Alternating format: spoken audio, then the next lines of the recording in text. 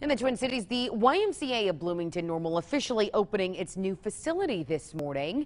Today, all members, including new members, getting access to the 75,000 square foot facility. It opened last week to charter members only. The YCO tells us that the new building offers 2 pools and a bigger workout room.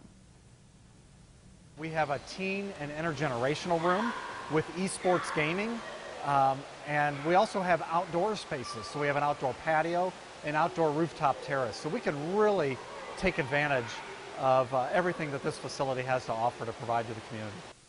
Easter Seals patients will also be able to use those facilities for their classes. Anyone can sign up for a membership in person.